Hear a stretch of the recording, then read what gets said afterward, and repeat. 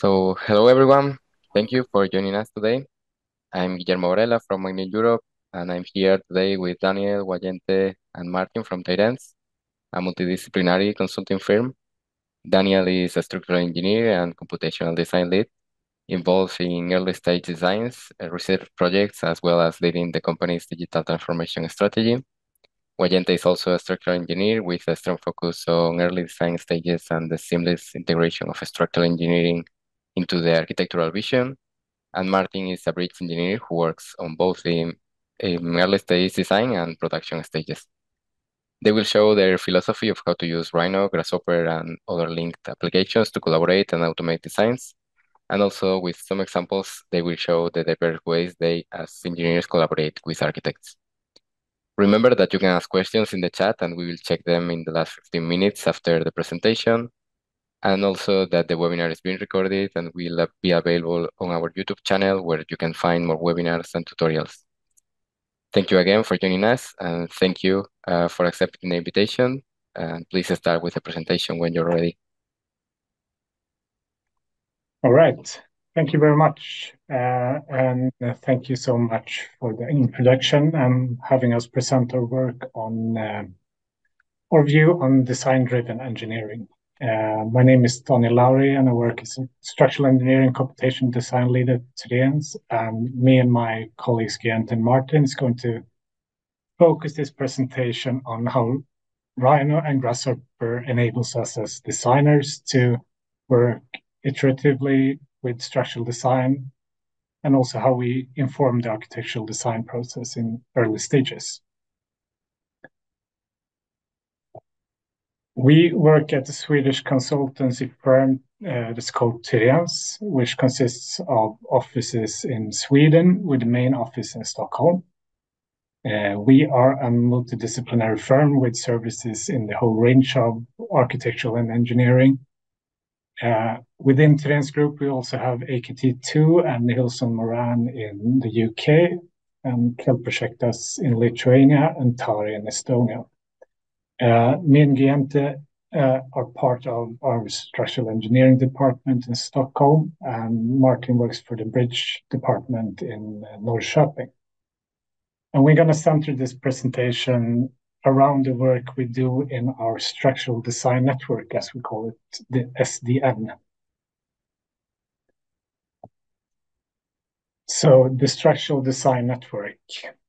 To empower our role as structural designers, we have established an internal network within Tyréns that we call the structural design network.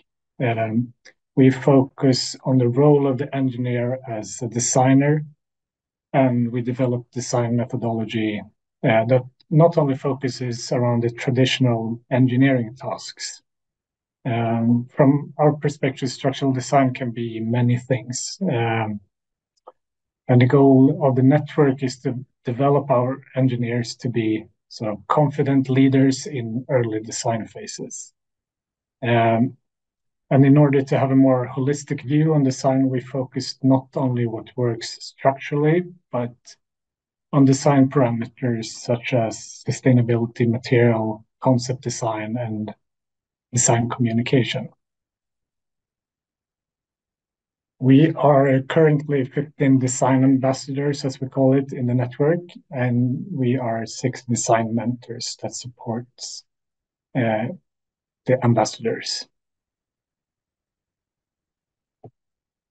And we believe that this work gives us the confidence to work with the uncertainties that is part of these early design phases.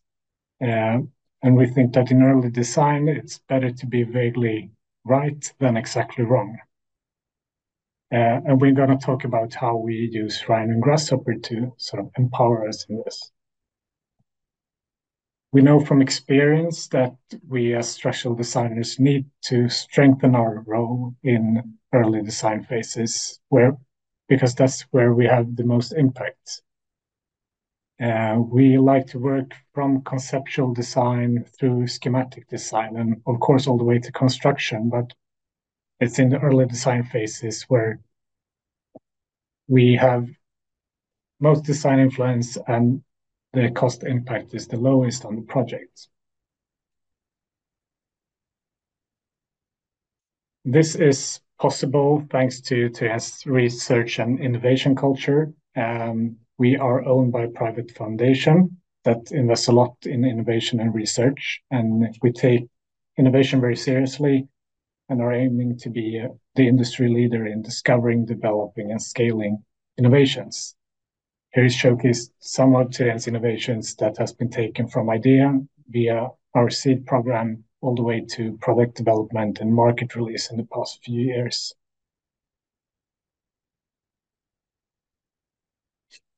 The foundation also supports research, which is important in our network to develop early stage design methodology. And in this particular program, or in this particular project, we work together with FOIAB architects, EVL, and Warm into Winter to develop a climate tool in Grasshopper. We use a Swedish environmental database that is called BM database to estimate carbon emission, cost, and energy performance from simple volumetric studies in Rhino. And our role as computational designers and engineers in this project is to develop both the methodology and the Grasshopper components that enables the architect to get sort of instant feedback on structural systems from simple Rhino geometries.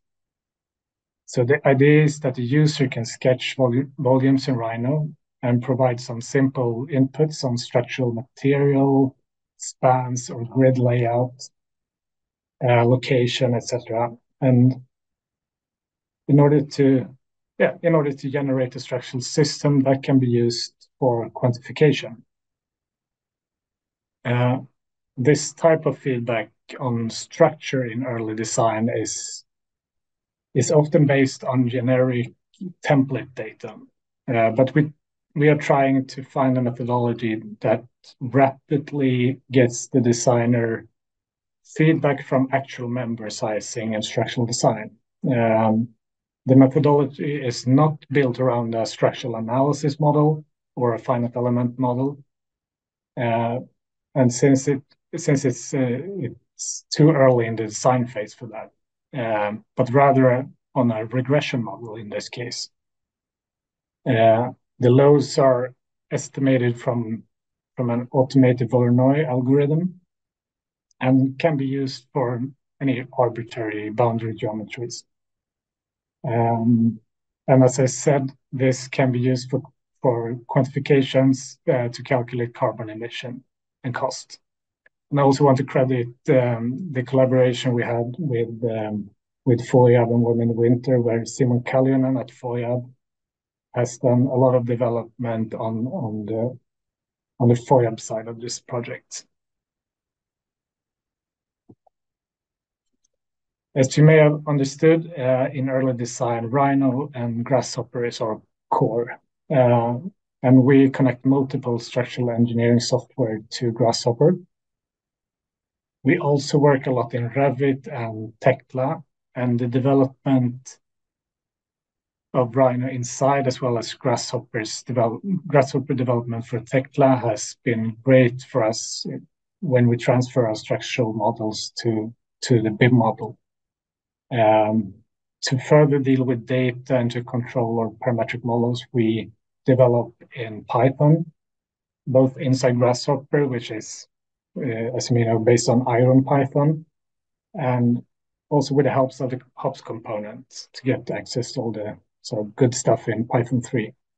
And we are very much looking forward to the release of Grasshopper 2 and Rhino 8, so to be able to use Python 3 inside Grasshopper.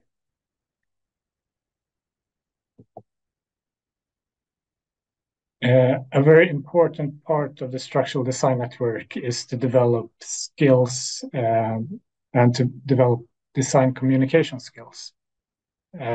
Rhino and Grasshopper plays a very big part in this, and it enables us to visualize and communicate ideas.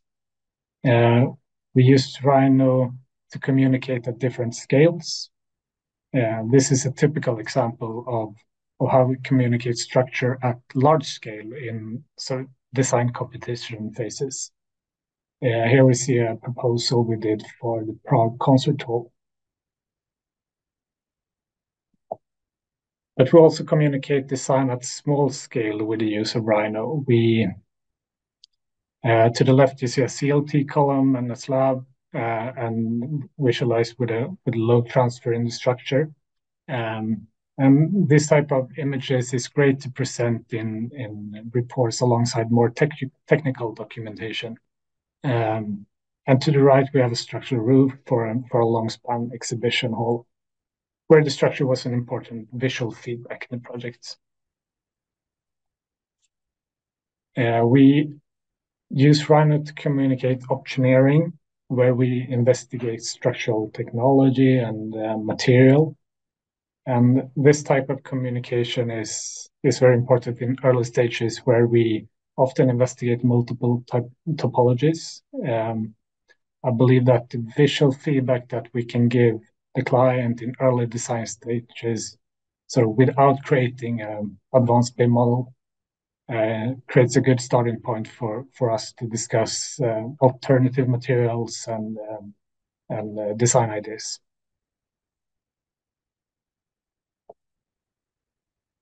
Grasshopper has opened up a lot of possibilities for us as designers, and where we can evaluate multiple design parameters. I believe this example sort of illustrates how Grasshopper enables us as structural engineers to consider design parameters that are not so traditionally part of the structural engineering scope.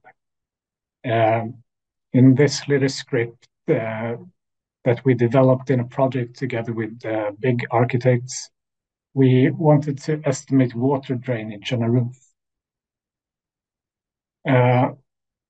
We had a model of a roof structure that was built with Rhino surfaces that we got sent from the architect, and with them together with the architect developed a script that basically traces a particle movement on that surface and draws a drainage path. Nothing too fancy, but very handy in this project. And yeah, this can be done using a few different Grasshopper functions, but basically it's a translation of a point in the Z direction, followed by a projection of the point back to the surface. And this is done in a for loop. And when the Z movement and the projection is the same distance, the for loop breaks and the drainage path is drawn as a polyline. And it looks something like this. This simple development in projects we do all the time, different small scripts to sort of broaden our perspective, and it enables us to understand how, in this project, how the curvature behaved both in terms of water drainage, as well as sort of structurally when we combine it with a structural analysis model. Okay, I will now hand over to my colleague Guillante that will talk to you through a few of our recent projects where we use Rhino and Grasshopper and has helped us in the design process. Thank you.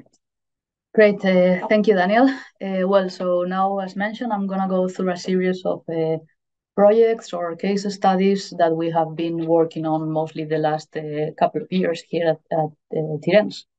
On the screen, you see a project that we have been working together with Zaha Hadid architects. It's a train station located just outside Stockholm in Sweden. And here you can see the very particular kind of double curve roofs and facades that Zaha Hadid very often works with. You can understand that this type of geometries using Rhino and Grasshopper is a key tool for the success of the project, and is basically a must to use Rhino and Grasshopper in order to make this design possible. So in this project, we modeled, calculated, and coordinated the structure and the architecture with Rhino. And not only we model it, but it was a very handy tool to coordinate daily during the progress of the project with the architects, because in this case we both were using Rhino, and then it was very handy to just send over a part of the model or the complete model, or even a little parts of the script. If we look a bit more into one of these buildings that I showed before, this is what we call the North Station.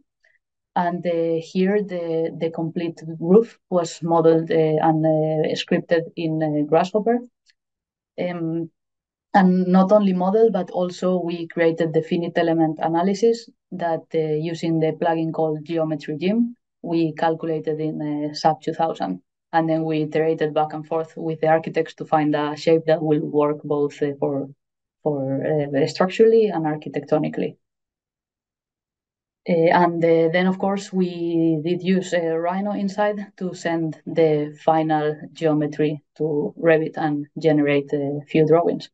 And what was quite interesting in this project is that we didn't have to deliver too many drawings. Instead, we were delivering our report describing the structural system. And then Rhino was also a very handy tool to make nice visualizations and renders and describe in a very educational and visual way how the structure actually works. This is another quite similar example. This is another station building. It's in Västerås. It's a couple of hours from Stockholm, also in Sweden. And here we collaborated with big architects from Denmark. And you can see from the picture that it's also a quite complex project. It has many external parameters, such as the trains passing under distances that we needed to consider from the tracks, the free heights, and so on. And then on top of that, we had this very complex roof geometry that had very limited column location options. Yeah, so again, this project, it's almost impossible to handle this kind of geometries in any other software than Rhino, Grasshopper, or at least to handle it in a certain amount of time. I'm going to go a bit further into the design process of Västerås train station. We have been involved in this project since 2015, where we won a competition together with big architects, as mentioned before. And it's an ongoing project. But here in this slide, you can see how the shape of this roof has been changing over the years. There's been many, many iterations on the shape. And here what we did over the design process is that we were able to do rapid testing using Rhino and Grasshopper to identify those geometries proposed by the architect that will actually work also structurally, and iterate back and forth with them until we found a geometry that seems to be working. Here is again the current design. As mentioned, is an ongoing project. And how was actually the workflow of how we work back and forth with the architects? Well, first we of course received an architecture model in Rhino, and from that one we will pick a specific geometry that we will refer in our Grasshopper model. In this case was the top of the column, since the column location was already a rather fixed parameter because of the tracks. And the Grasshopper or the Rhino Grasshopper model was made with a few different plugins, but also we did some scripting in Python. And with that, we created our structural model and geometry, and also generated a finite element model. And here there were many, many iterations and coordination within the design team. So we will test a finite element model and maybe realize that, okay, it will work better if we remove or add this column, or if we make this truss longer or shorter or deeper in height. So then we iterated back and forth with the architects until we found a geometry that will work for both sides. It was a very nice and smooth coordination. And we, of course, had a coordination model that was in Rhino. So the 3D modeling and coordination within disciplines was, of course, in a Rhino model. And here you can see a script that Daniel has mentioned before for the drainage of the roof. And in this case, it was very, very handy since you can realize that it's a complex geometry, so it wasn't that clear from just the 3D model to see where the water will flow and if it could potentially maybe gather in some point in the middle of the roof and maybe create problems for the building inside. So with this script, we could change the geometry of these triangles in the roof so the water will flow as much as possible towards the edges. When it comes to structural verifications, we had most of the scripting done in Grasshopper, and we could generate with the same script or we could link it to 3 different programs. In this case, SAP 2000, Sophistic, and Caramba. And why did we do that? Well, it's a complex geometry, so it wasn't that clear how it would work structurally, and then it was quite nice to send it to different programs to verify that the roof worked in the same way and that we wouldn't miss anything. And then, of course, we generated some drawings, and the roof was modeled in Rhino, but actually the rest of the structure was mostly drawn in Revit. And then we used Rhino inside to send our roof geometry to Revit and do some drawing generations in a smoother way. And now I've gone through 2 examples that you can think that they are a bit unusual or complex or fancy, but do we always work with complex and fancy geometries? Well, not really. Most of our time goes in quite normal structure engineering projects, let's say. But what we have realized lately is that from these unusual projects, we learn a lot. We develop our computational design skills. And moreover, we discover the opportunities that these tools are giving us to apply to our other usual, more common projects. So now I will show a series of scripts that we use and in more normal projects. This one is what we call the red, green light for a given design criteria. So the design criteria in this case, or what you see in the screen, is a staircase that is cantilevering from a structure. And the design criteria is that the usage ratios for the structure should be less than 1. The deflection should be less than L over 400. And the frequency of the first mode should be more than 5 Hertz. And if that criteria is met, it will show green. If it's not met, it will show red. And then on the left part, we have a couple of parameters that we think are important, which is the total mass of the staircase. That will, of course, affect the total cost or the final cost. And the climate impact, a very important number to have around all the time. So what we could use this script for is that we maybe sit together in a workshop with the whole design team or just with the architects, and we can change live some parameters of like the width of the structure or the shape of it or the kind of sections, steel sections that we're using. And then we can directly get a feedback if that works structurally. Of course, in an early design stage. Later, we will need to do more checks and go more in detail. But it's a good start point for a collaboration. Moving on to another example, what you see on the screen is how reaction forces are displayed in most of the commercial finite element software that you all use if you're a structural engineer. You can wonder, is this easy to understand? Well, not really. All the numbers are shown in the same color and scale. It gets messy. Some of them overlap each other. All the arrows are with the same scale, no colors to pinpoint any bigger or smaller forces.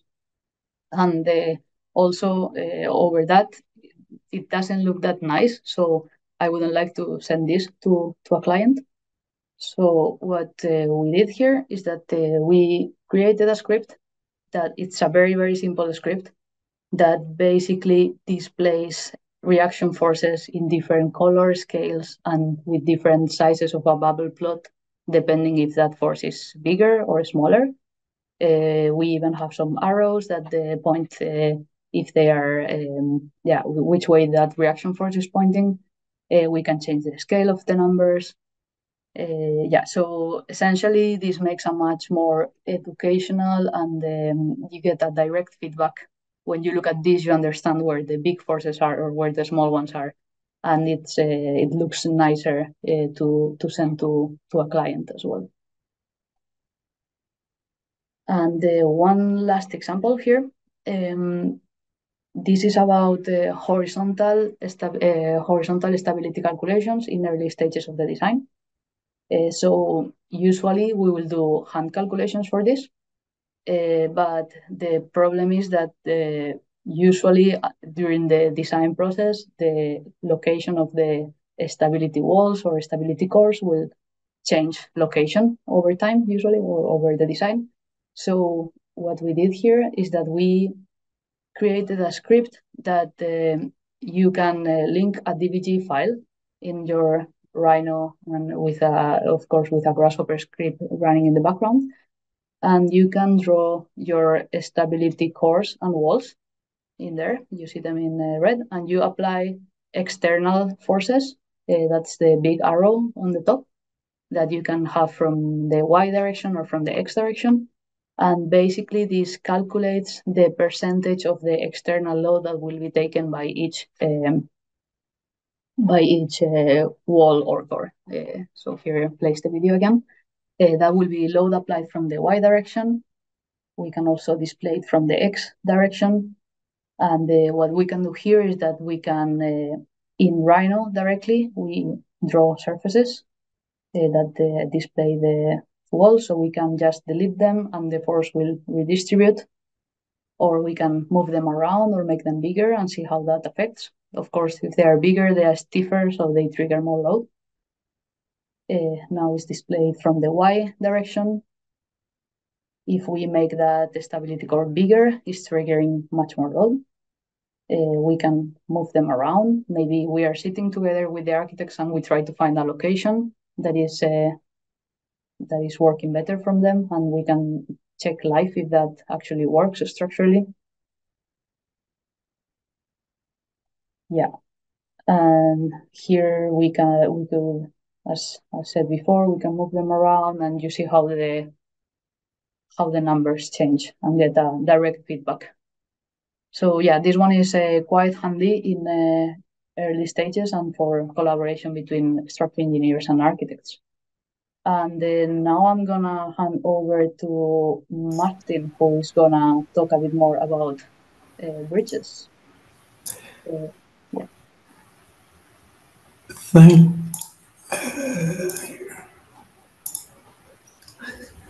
Thanks, Gente. I will continue with some examples on how I have used Grasshopper to connect Rhino to other softwares. This is a bridge called Dragsbron. It's located in Norrköping, and this was my first project after joining the bridge department at Tyréns 2 years ago. I had never used Grasshopper previously and never worked with bridges either, so everything was kind of new to me. It is actually 3 bridges, and the longest span is about 36 meters. Our customers requested the shop and assembly drawings, and since it's a steel bridge, I figured Tekla was best suited for this particular project. I worked with an architect in-house at Tyréns who shaped the design of the bridge, and he worked with Rhino Grasshopper, so it all lined up pretty well to use parametric design and to use the Tekla Live Link on this project.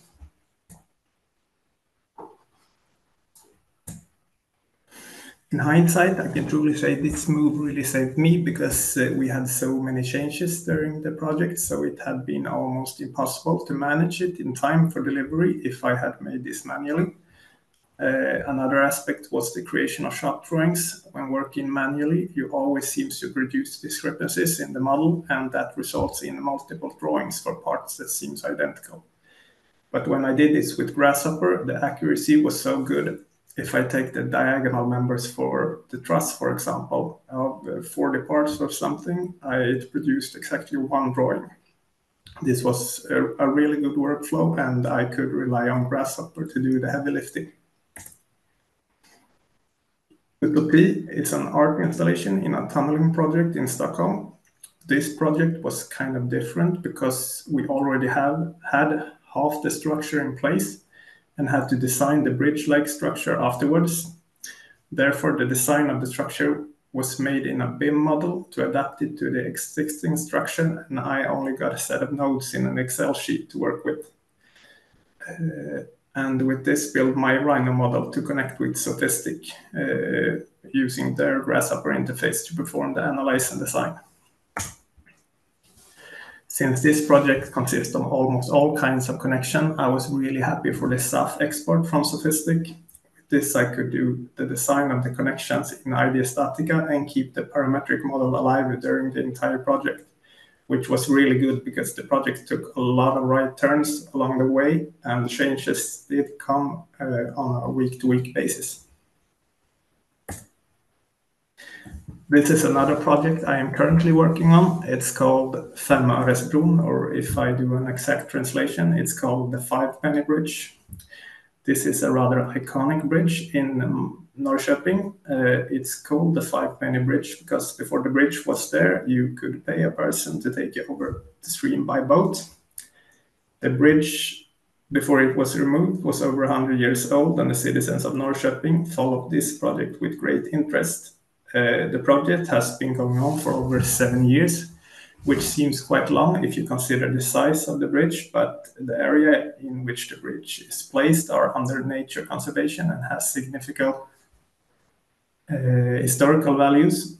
This makes the construction of a new bridge according to today's regulation rather hard, so here Rhino Grasshopper really comes in handy. Using Grasshopper to set up specific conditions, it's easy to try out different designs and check if it works with today's regulations. For example, the slopes of the bridge and the free space within the bridge. Also to check different design options, as you can see the architect rendering on the right.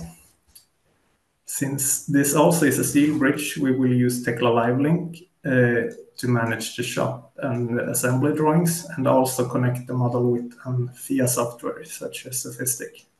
In this way, you can assure your Rhino model is the single source of truth, and the BIM model and the analytical model are the same. In an extension, since this is a steel bridge, you will need to perform analyze and design of the connections as well. Then you can use either Sophistic, SAF export, or Idea Statica's own Grasshopper interface to do so. Either way, you can safely say that the analytical model reflects the BIM model, and that's always nice to know. Sometimes you are thrown into projects midway. This happened to me about a year ago, a big railway project that had been going on for several years. My predecessor had built an amazing script controlling everything along several kilometers, which included retaining walls, noise barriers, and impact barriers, to name a few. But when I got this script, it was, to say the least, a bit messy. I would like to shout out the telepathy plugin here. It's really saved my sanity working with this project and kept the project going on after I took over. A few good tips to enhance your Grasshopper usage. Use a template for your Grasshopper script. In this way, you always have your workflow ready for a new project. Either you create your own template or have some really nice person hand you over his. Try to divide your scripting into different operations like input-output operations. In this way, make sure other people can follow your workflow. Try to keep the spaghetti monsters at bay in any way you feel comfortable. I like the telepathy plugin, but there are other options as well. Python and C# can be helpful when dealing with large amount of data in your script, or else make sure you have total control over your data trees if you don't like working with coding. And last, keep your script as clean as possible, so future you will thank you. I have sworn for myself more than once for making a mess of my script, so I try to keep it as clean as possible. And this concludes my part of the presentation, and Daniel will wrap things up. Thanks. All right, thank you, Martin. I will end on this slide, I think, to summarize a bit what we've talked about today. The role of the structural engineer as part of the early design process is important, and it's important because that's where we have the most influence on the design process. Our structural design network is where we develop these skills to work with architects in a more integrated design process. And we can use parametric tools and computational design methods in our projects, but we know from experience now that we develop these skills in the more unusual projects, and we can benefit from that in our more everyday usual projects to automate and to develop generic tools that everyone in the company can use. And in order to develop together and to sort of customize workflows in a large-scale organization as Tyréns, we need to propose best practice routines. And I just want to say that we are not software developers, but we see code as our superpower to inform the design process. But I think we have a lot to learn from software development and how we handle and manage code as well. So thank you very much for listening to our presentation, and we are happy to take your questions. Yes, thank you. It has been great to see all the projects and the way you work. Also, how you combine Rhino and Grasshopper with so many other softwares. It's quite impressive. And yeah, there's some questions that I don't know if you have checked already. If not, I can check them. Mm-hmm. Maybe you can read them to us, and we can just as you prefer. The first one is from Ricardo Bastida. He says, in order to show results from the analytical model in Rhino, did you develop in-house plugin or did you use some specific plugin? I would say it depends. In early stage design, we work quite a lot with Caramba, which is a finite element program that actually sort of works inside Rhino and Grasshopper. So the results are there in the Grasshopper view. Then we trigger third-party finite element calculations from Grasshopper, and that can be sophistic or SAP or FEM design is quite common in Sweden, at least, to work with. But we don't really sort of show the results in the Rhino view, but we often work with both the third-party finite element solver as well as Caramba to sort of both to verify results and to sort of show results in the Rhino report as well. I wonder if the question was maybe about like how we show the results in the Rhino screen. I'm not sure. Yeah, I think so. About probably about the cost, about the carbon emissions. Or carbon... Yeah, exactly. Okay. Yeah, and in that case, is now I have so many plugins installed, so I'm not sure from which one it came, but is the command that is a text tag or a print text to screen or something like that is from a free plugin, could be. I think it's human or relevant or yeah, it's probably human. Yeah, so it's just like that's a good tip too. I mean, we use human and human UI quite a lot. Human to just sort of extend the Rhino viewport a bit from Grasshopper, and human UI to develop sort of in-house user interfaces. As well.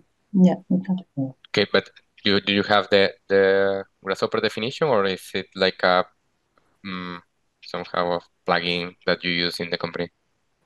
In that case, the staircase example, it was calculations made in Caramba, and then the output from Caramba was just plotted into the Rhino screen. So I just plotted the results I wanted to know, like directly, like the direct output that you want to make sure you always have in front of you to make sure it's correct.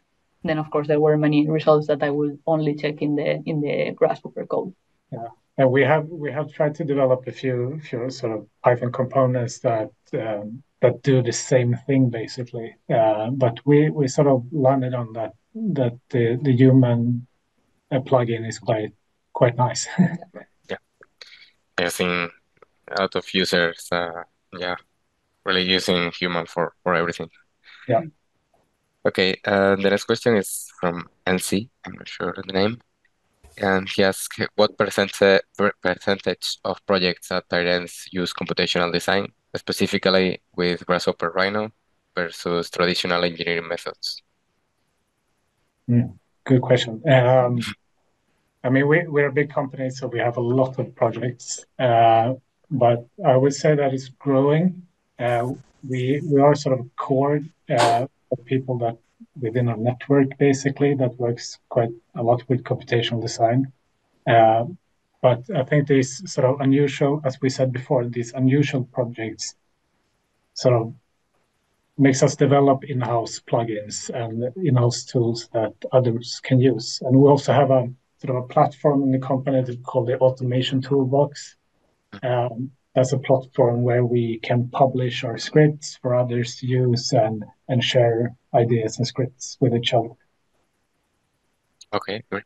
I think this one relates to another question from Federico Cucci that asks how many designers, engineers are proficient in Grasshopper at Tyréns? Maybe I answered it already, but it's I would say it's sort of it's a growing number.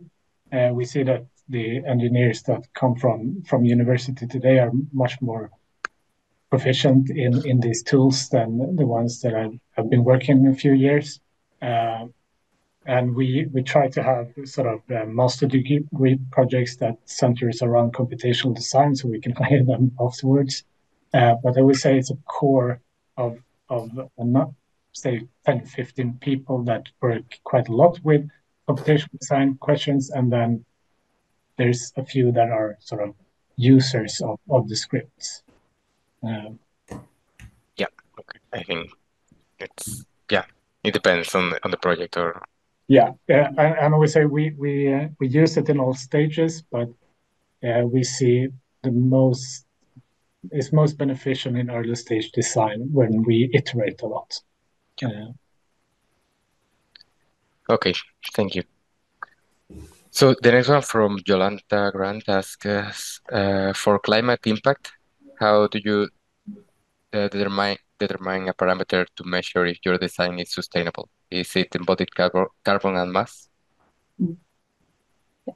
I can take this one. If we are just looking at building structures, then of course the mass is the main parameter that we will look at, and then we will take the factors that we multiply by to get the embodied carbon. So yeah, basically the mass is the main parameter. And then of course it depends if we have a lot of information about the project, about like from where is the material going to be transported, or if we have EPDs, then we can get a bit further into that number or not. But in the script that I shown about the staircase, for example, that is the A1 to A3 factor. So it's basically the material quantity, but it doesn't take into account transport or further. So in that case, it was a quite simple, but also a simple way to get the output of how much climate impact a structure is going to have. But then, of course, it can be looked much more into detail. Yeah, and I think we also look at it as sort of we compare design alternatives. So we not always sort of maybe a sort of sustainability measurement is not very obvious. How much is 200 kilograms CO2? It's not as easy as to understand as how much reduction do we have between two alternatives. So we try to sort of look at it in that perspective in early stages. Yeah. I clearly understand that the number is not as important as to compare the options that you are working with. Okay. The next one is this one. Yeah.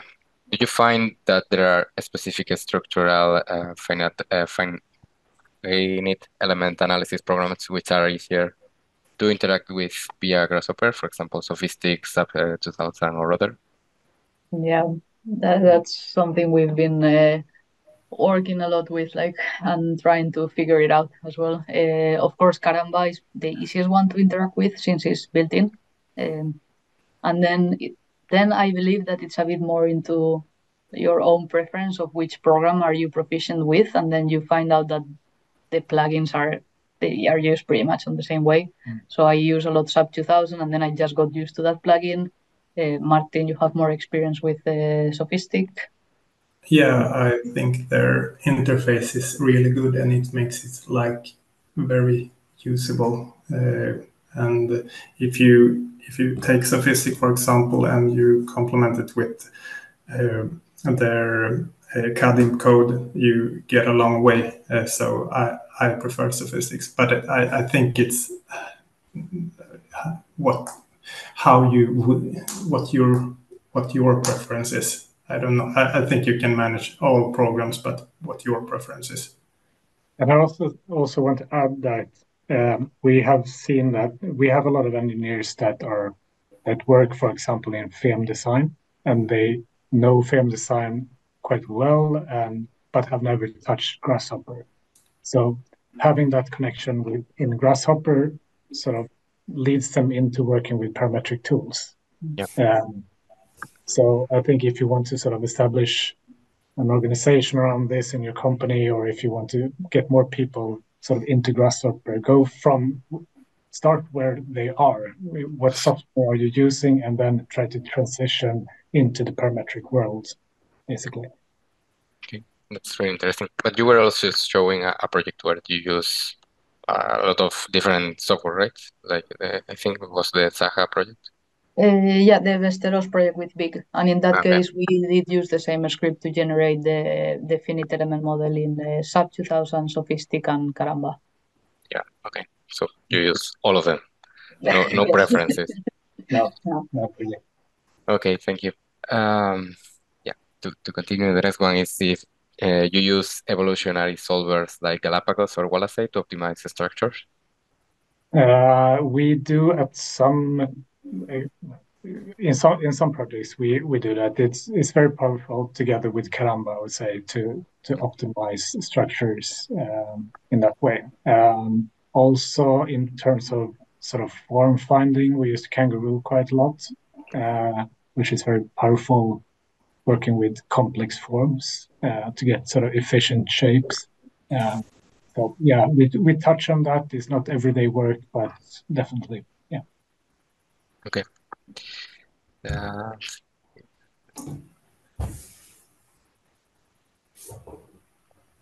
1 second. Yeah, the next one is from Ricardo. Sorry, Ricardo, that you can unmute.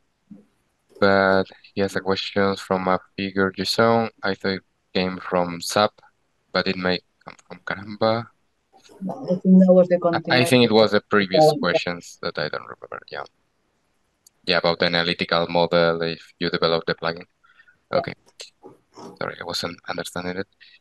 Okay, so the next question from Kadim is, do you all train engineers to use Grasshopper and scripting processes? Are computational design specialists also engineers, or do they work alongside engineers?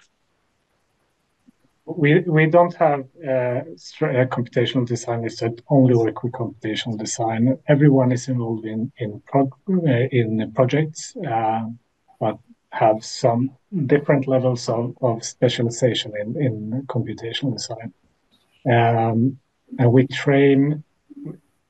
don't train all engineers in computational design, but we develop in-house educational material. There's a lot of educations that you can go take online, and some are great, and some are not. And we try to sort of develop education material that sort of works for how we work, basically. And then the goal is that the engineer learn enough to learn themselves. So you can maybe take a basic course in-house, and then you can sort of develop your skills and then take an advanced course outside the company. Yeah. Okay. The next one from Jans Itzra. Yes. How different will you use Python 3 compared to Iron Python? The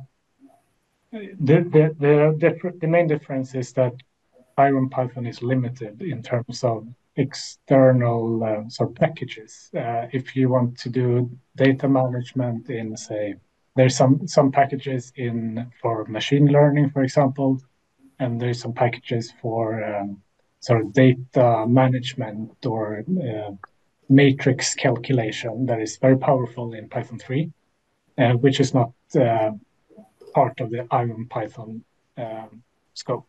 But what is powerful in Grasshopper with Iron Python is that you can use what's called node in code. You can get access to all the Grasshopper functionality inside the Python code, which we use quite a lot. Yeah. Thank you. And the next one from Davide Barbiero is quite long, but he asks do you think that this computational approach applied to the structural calculation is useful only at the early design stage, or can it be useful also at the construction phase? For example, I was thinking to a Grasshopper script to write the values of the forces that are transferred from a curtain wall to the brackets on the slab. Now it can of course be applied to any stage. Now we have focused our presentation a lot into early stages, but Martin, for example, showed some pictures from Idea Statica where connections were modeled basically in Grasshopper, and those were final construction calculations. So it can be applied to anything, and as well for the example that Davide was writing in there. So anything that is repetitive or complex in geometry, we see possibilities in any design stage. Okay, great. And there's one from Wilson. Do you use geometry gem to send elements to Revit, or prefer directly in Rhino side? I do use the Geometry Gems plugin mostly for linking it to SAP 2000. So I haven't tried the one to send it to Revit, or maybe I tried some time ago. But I think the Rhino inside has worked pretty good when we have used it. So I'm not sure if any of you guys have tried the Geometry Gem. No, not with Revit, no. When inside is basically what we use. And we also use Speckle to transfer, to stream models basically between softwares. Okay. Okay, next question from Alan is regarding to the dilatation joints in steel members and compression regarding to the weather and climate conditions. So if the structural member is receiving a lot of energy from the sun radiation, is there any way to bring this data to the Caramba members to consider it simulated in real time? It's a very specific question. Yeah. I think I'm not sure in Caramba, but SAP or Sophistic or some more commercial external softwares, they do have thermal. You can add a thermal force into a steel member, and then of course you can link those to Grasshopper. So I guess there's a way to somehow stream that data from one to the other and maybe create a load, and then you could possibly add it to Caramba as well. So I'm sure there is a way around it, but I'm not sure how Caramba specifically will handle this directly.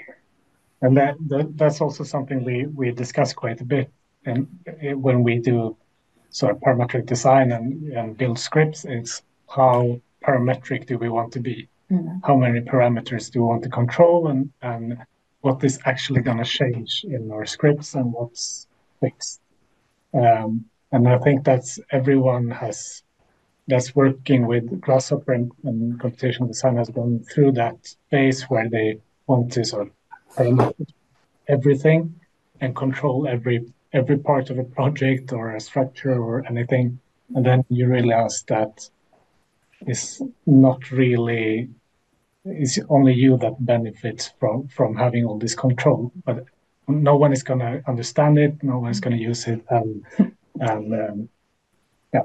So try to focus on the problem and then maybe do some manual work around it to make it work. That's my suggestion. Yeah, I mean, it's the best way. Thank you. Okay, and the next question is about AI. German Susu asks, given the hype around AI and in particular AI-assisted engineering, how do you think AC can benefit from AI? You considering AI-based solutions in the future? Mhm. Maybe we're not the right people to answer that, but we are touching on it a bit.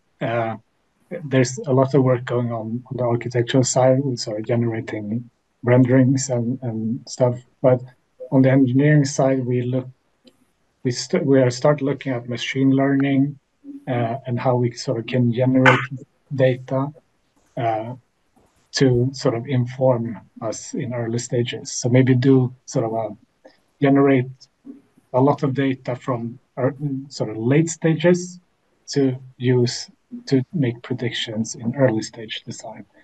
And that I see as a sort of the next thing for us to investigate. In terms of AI is so broad, so I guess it's going to take over eventually. But as we see it now, it's sort of can empower us. Yeah. Okay. Okay, and next one is from Alan Wem. Yes, says for the bridge model, does it in final position or in cambered position for fabrication? I don't know if you understand this question. I don't. Maybe it's like is it how we do the assemblies for the fabrication, or is it like how we take height on the deformation before, so in the final position? So if it's assembly, it depends on what fabric, what manufacturer you have, but we do it like like in the final position. I think I don't really understand the question, so maybe we can connect afterwards. Maybe we can talk about it.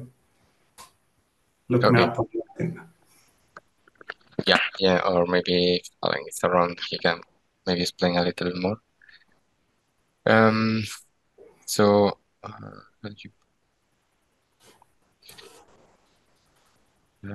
also this question from Grisha is quite complex.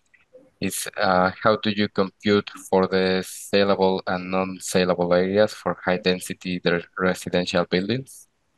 But I'm not sure if you have shown anything. Maybe it's not really something we do, I would say. Maybe it's something the client asks, maybe the architects to deliver. Is not a question that we really handle as engineers, I would say. Okay. And just the last questions. Rizalino asks how Caramba connect to Rhino. You can explain. Yeah, so Caramba is a plugin to Grasshopper, which you download either from Food for Rhino or the package manager in Rhino. And I think you need a license, so you pay for it. But there's student licenses, and I think there's trial versions as well that you can use. If you go to caramba3d.com, I think I have shared the link in the chat.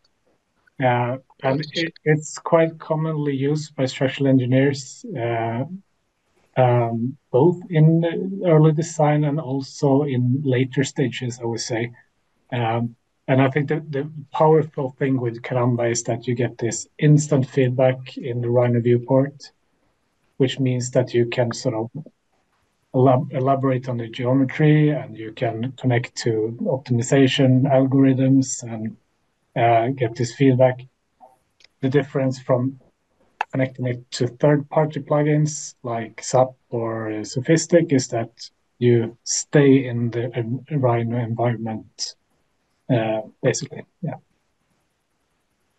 Okay, so I think that was the last one. There was a lot of comments saying thank you and great presentation and everything. I also want to thank you for this presentation.